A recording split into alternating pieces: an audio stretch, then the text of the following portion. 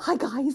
So we're gonna be doing something very different today, and that is an empty house tour. So yeah, I guess we just get into it. Get into it. We are in the front entryway at this moment. You hear a lot of tippy tappies? We got dogs in the house. This is gonna be our office with cobweb included. The plan for this room is going to be that Jimmy and I, we usually like to share our offices together because he's a gamer, he likes to play computer games, and obviously I work all the time, as you guys know. So as a way for us to kind of spend quality time together, we like to kind of share offices. You're not Jim. Jim's not Asian. You seriously never noticed?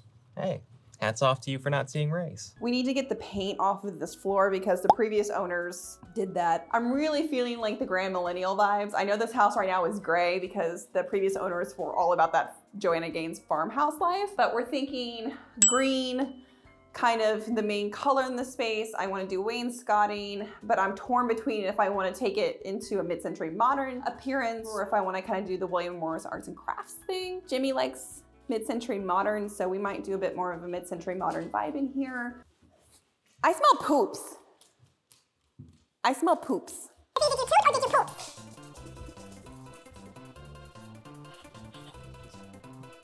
I'm not seeing it. I think he just farted. So this is our living room. This is probably one of the things that sold the house, was that view.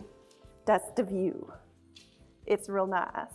It's very soothing. I'm really particular about light. I call myself a lizard because I thrive in the sun and I don't do well in dark spaces. I do really well in very bright spaces. One of the things that I was super particular about when we were buying a house was how the house was oriented and how the windows were oriented. So in our previous house, the living room was actually southeast facing. So we always had gorgeous, warm light coming into the house. That's why I always filmed in my living room when we were doing like video essays and stuff.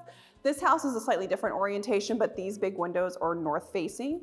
And obviously we have double windows here. So even on dark days, it's actually really, really bright in the house. We saw a lot of really dark houses.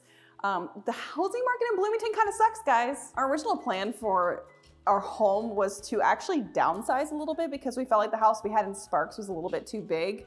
But it turns out it wasn't actually too big for us. It just wasn't formatted in a way and laid out in a way that was really useful for us. So this house is actually a scotch bit bigger, but the layout is much better. So this is kind of like a casual dining space. Obviously we have the kitchen. I mean, it's the kitchen. I don't really know what to tell you guys. There's really nothing exciting about this other than like, oh look, it's a kitchen with white cabinets and dark granite. We have a dual oven. This is very exciting for us. So that way when Chrissy and Nicole infiltrate the house, Chrissy has 2 ovens to play with instead of just 1. You could stop at 5 or 6 stores, or just 1. And then this is just gonna be the dining room. This thing is just like right in the way. We're not very tall people. No. It's very low. So I'm thinking we're gonna do like some floral, almost chintz-like wallpaper with the wainscoting. So I kind of want, because the dining room and the office face each other, you can't really see into both, but they kind of face each other. So I kind of want to make sure that when people come into the space, if they look left or right, that it kind of cohesively makes sense. But guys, I gotta tell you, Hold my poodle. when you move out of house, clean up after yourselves, because you never know when a YouTuber is gonna shame you on the internet, right? And now we're gonna go upstairs. Okay, so the upstairs needs some work. This was their boys' room and it shows. But we're just gonna turn this into a guest room. That's basically it. The sellers did that when they left. It was awesome. I loved it. Please don't let your kids put stickers on the wall or doors. This is the master. I don't know, it's a 90s master, guys. Like, this is it. It's kind of wacky how it's laid out. Closet. Yeah, like we have these things here. This is gonna be a great location for kennels, so that's probably where the dog's kennels are gonna go. It only has 1 massive closet, so we're gonna have to split it. We'll see how this actually works. I don't know if this is gonna work. We might have to fix this later. So we get to share a closet, babe. Are you excited about that? I don't have that much stuff, so it'll be fine. You don't, you're gonna literally like go over there in the corner. I'll be in the back corner. This also needs some work, but it has heated floors. But I'm gonna fix it up as best as I can to kind of make it more cohesive because this is cream. Walls are cream. The cabinets are like a warm red color. The floor is a cool stone blue with some pink in it. It's a gray sort of glass tile that also features a sponsor of today's video. Hello! The sponsor of this week's video is Native. Native makes body care products like deodorants, body washes, toothpaste. They've been a sponsor of this channel for a while now. I love Native deodorants. They actually have brand new plastic-free packaging. The new plastic-free packaging uses the same exact deodorant formula that they've always used, which, as you guys know, I love. I'm a huge fan. One, it always smells really good. They have really great scent options, but it also does a really good job helping you feel like super fresh. That's better. Like, especially when you've been unpacking your house for days on end and it's been really hot and you don't really know how the air conditioning works and you're just kind of becoming a bit of a sweaty mess. Anyways, I'm digressing. And in fact, 92% of plastic-free users actually really enjoy this new plastic-free packaging option compared to the first version of their plastic-free packaging. Native is also committed to sourcing the paper for their new plastic-free packaging from responsibly managed forests. And as someone who now lives amongst the trees, I've always been a big fan of trees. That's a really good thing. We love the trees. We need to keep the trees. We need to keep them safe. Native is also a part of 1% for the planet. So 1% of all their plastic-free sales is being donated to environmental nonprofits. So hooray. The texture is great. It's not sticky. It goes on super dry. It rubs into the skin really nice. It's made out of really simple, clear to understand ingredients. They're listed right on the packaging in simple terms. There's none of these like overly complicated chemical names that like, you know, are 5 miles long. You also can get tons of different scents from Native. Last year I had one that was just like, it smelled like the beach. It smelled so good. And when it comes to the deodorants, not only do they smell amazing, but they're also aluminum-free, paraben-free, cruelty-free, and vegan products too. So they're just good for everyone to use. So if you'd like to give Native deodorant a try, normally 3 plastic-free deodorants cost $39, but if you go and follow the link in my description and use code AbbyCox2, you'll get them for $26. So that is actually 33% off. And also with my code, you can get 20% off any body wash or toothpaste. And like I said, guys, I freaking love the body wash. It's my favorite. So with that, a huge thank you to Native for sponsoring this video, and I'm going to get back to unpacking.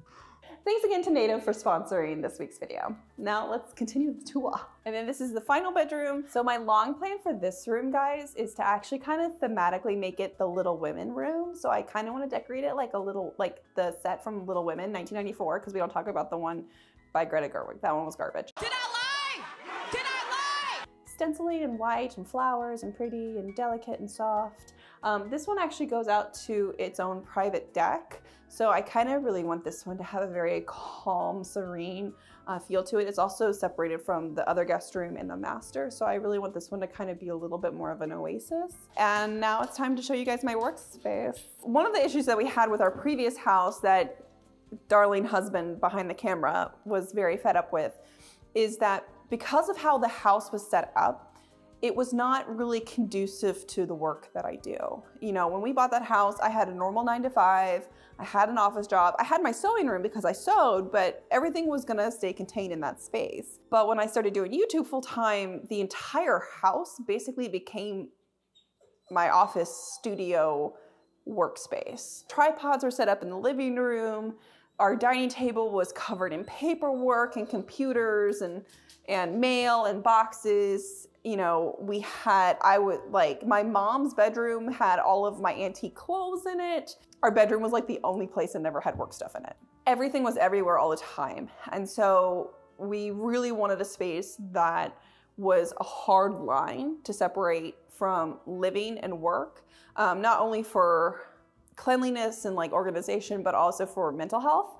For my mental health, for his mental health, for the sake of our relationship. Please don't judge me too harshly for this, guys. Before I show you all the spaces, we're gonna go through, I'm gonna tell you guys what each room is gonna be, but we're gonna have a lot more like decorating videos on here and renovation videos because each space is gonna have to be its own thing, and right now they're basically blank slates. So this very like fantastic like 90s carpet here, it's great. We're having this pulled up And I'm actually going to be installing real linoleum floors, so they're click planks. So I've been interested in linoleum for a while. There's actually a really cool video by Vox about like the history of linoleum and like how the original stuff is actually really cool. Because of how small these rooms are, I have to divide everything up. So this room is going to be the cutting table and also my antique clothing storage space. So the table will fit in here, and then my plan is to put the antique clothes on shelves on the wall. So then that way they're up off the floor and they are protected.